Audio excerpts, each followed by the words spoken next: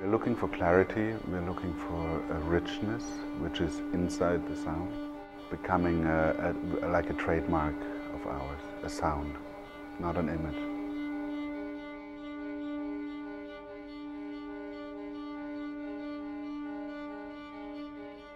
Le Quatuor Bozzini, c'est un exemple de l'excellence musicale québécoise. C'est un quatuor qui fait un travail de recherche, qui est toujours dans l'innovation et surtout dans l'excellence. On arrive à reconnaître, je pense, le son Bozzini. On arrive à reconnaître également, soit par le choix des compositeurs ou la façon de les interpréter. Quatuor Bozzini has been really helpful in trying to open the possibilities to us composers and what we can do with the string quartet.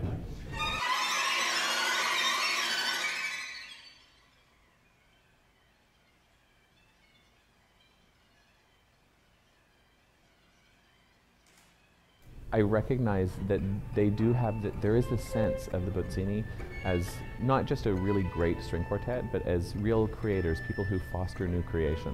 And more so probably than people who just do straight-ahead commissions, but people who are willing to experiment, and in their experimentations will always deliver the highest quality of performance.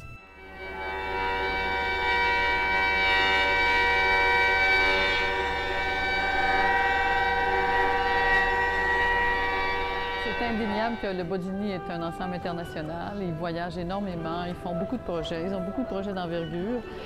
Je trouve qu'ils incarnent bien les différentes esthétiques qui se retrouvent à Montréal. I think there's a real moment now for the Bozzinis to really take off in Europe and really become one of the big string quartets around the European contemporary music scene. Je nous souhaite de continuer artistiquement à se stimuler, à prendre des risques, à se relancer. Moi, après 13 ans ou 13-14 ans de travail, on veut continuer d'innover, on veut continuer d'être curieux, d'être stimulé. Mais maintenant, c'est toujours important quand même de revenir à la source, de retravailler, de remettre les choses sur la table, de se dire, oui, c'est bien, on a une bonne critique, mais cet accord-là est faux, il faut recommencer.